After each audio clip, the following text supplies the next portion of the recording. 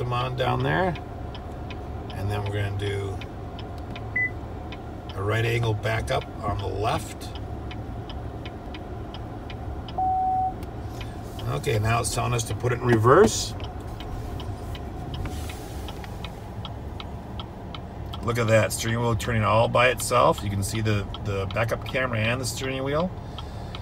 It's running the throttle itself. You have to apply the brake. Okay, now it's telling us to go into drive. So John does have his foot on the brake to run that, but the vehicle will automatically tell you when to stop. You can see the parking sensors on the driver's information center lighting up. Tells you to stop, gives you haptic feedback on your seat. Now it's adjusting the steering wheel again to get you lined up. Making just slight adjustments.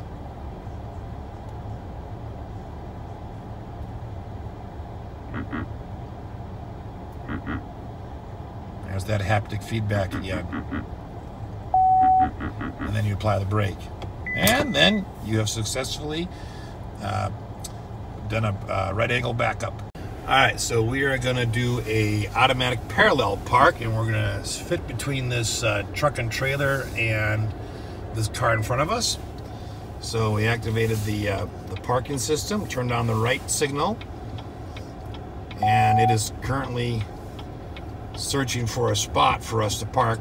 Now I went a little early because it sensed there was a spot back there, but we will keep going forward here and see if it picks up the next open spot. Yep, there it goes, recalculating.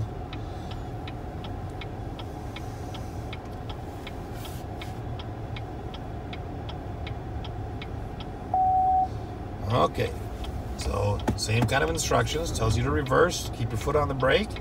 So you're governing how fast the car moves. There it goes. I'm gonna back up a little bit. There goes the wheel. You can kind of see the backup camera and the wheel at the same time there. Oh boy, wow.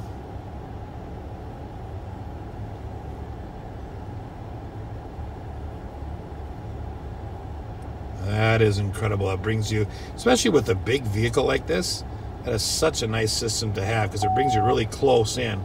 Turns the wheel, tells you to shift to drive, and then makes the final adjustment.